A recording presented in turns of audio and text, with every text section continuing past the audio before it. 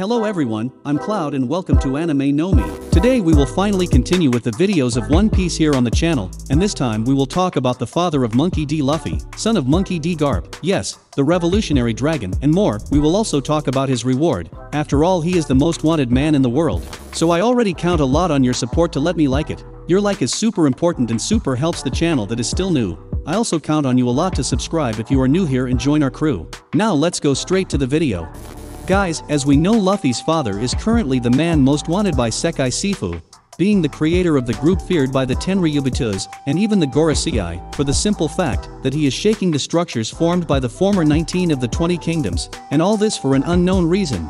It is not known what motivated Dragon to start his journey and form the group of revolutionaries who oppose the Sekai Sifu and the corrupted desires of the world nobles, especially those who live in Mary Giasai and try to stop anyone who wishes to control the world for his own benefit.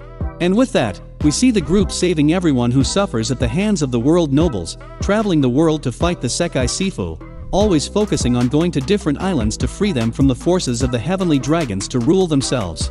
In addition, Dragon's army became powerful even by fortifying its members with the best fighting items, some of which they achieved with Doflamingo, and which they took after their fall. However, among all powers, the largest and most mysterious vineyard from your leader.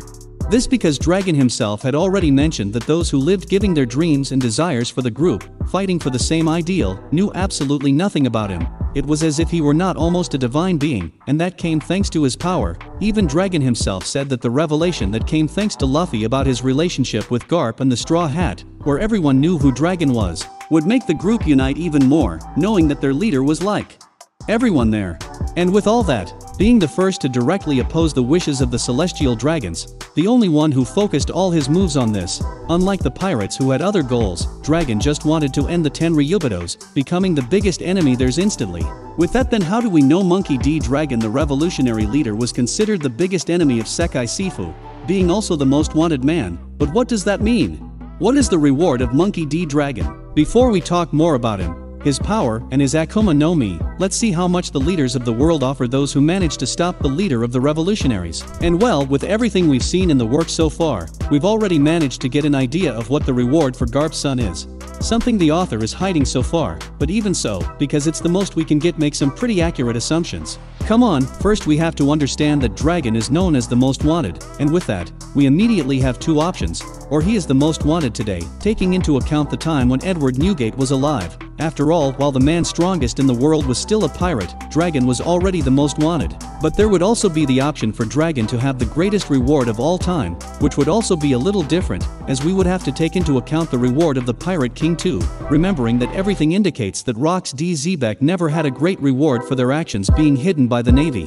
So here we go, if Dragon is considered the most sought after just now, and this since the time of Whitebeard, then we must consider that his reward would be ranging between 5 billion, 46 million and 1, which is already greater than that of Newgate, going up to a maximum of 5 billion, 564 million, 799,999, thus staying below Gold Roger. That's because what has been understood, at least so far, is that throughout the history of One Piece, Roger, being the king of the pirates, was the one who had the greatest reward of all time. This is why we know that apparently the celestial dragons to hide Zebek's actions. As a result, they did not give him much visibility, even though he was one of the greatest pirates of all time, and consequently did not give a big reward, something very similar when they hid that Luffy had beaten Gecko Moria and was taking down Shishibukai. However, the story is a little different if Dragon really has the greatest reward of all time, because from then on, he would not have much limitation, surpassing the 5 billion and 564 billion and 800,000 that possessed Gold Roger, which is who so far has the record of reward revealed. And as we know, Roger in his day really shook the world with his actions as a pirate, accomplishing something that had never been accomplished and discovering everything that the descendants of the 19 kingdoms tried for almost a millennium to hide, being then very feared by them. However, Roger's goal was not exactly to reveal all the secrets and take down the Tenryubitos, which is certainly Dragon's goal. After all, he spent 10 years looking for Nico Robin. After all, she is the hope for all the secrets of the world to be revealed, and that is why he wanted it alongside the revolutionaries. With all of that then, we can really even take into account that Dragon's reward may have exceeded Roger's for the reason that he is acting directly against the celestial dragons. Besides, Roger really shook the structures of the world, but not only managing to reach Laugh Tale, but mainly because he motivated the future generation. But we know that Roger is extremely powerful. He has a frightening power with his haki and surpassed most of the opponents that come his way without apparently possessing the power of an Akuma no Mi. But what about Dragon? How strong is he? Oda, the author, is always hiding the powers of Monkey D. Dragon, giving only a few hints in some small appearances or quotes. But it is quite obvious that he is extremely powerful because even the Navy leaders respect Dragon's name when it comes to power, in addition to many fearing his name. But what is he really capable of? Come on, first haki is one of the most important powers in One Piece, and as much as we have not seen Dragon using personally, we know that he was able to stop Smoker, a user of Logia who attacked Luffy. Not only that, even though I didn't see Dragon's powers directly, we saw Sabo's, who was trained at a very young age by the leader of the revolutionaries, and since Sabo was able to use the Bosashoku haki, then it becomes visible that Dragon is also capable of use. Going further, the observation haki, for being a power that can be learned, also possibly should be used by Dragon, and then only remaining Hashika haki, the king's haki, which is more difficult to know if he has or not. After all, this power is not inherited in a hereditary way, nor can it be learned, only the chosen ones have this power. We know that Dragon has great deeds, and also when Luffy presented his Conqueror's haki in Marineford, everyone was surprised briefly, but then said it was normal for that man's son to have that power. So with this comment from some members of the Navy that has been chasing Dragon for a long time, everything can indicate that they have already witnessed the revolutionary leader using this power. However, as I said, it is not hereditary, so we have to wait for confirmation, but it would not be a surprise he owns. And also, as we know, Dragon apparently possesses the power of an Akuma no Mi that would possibly be a Logia-type fruit, one capable of controlling the climate in some way.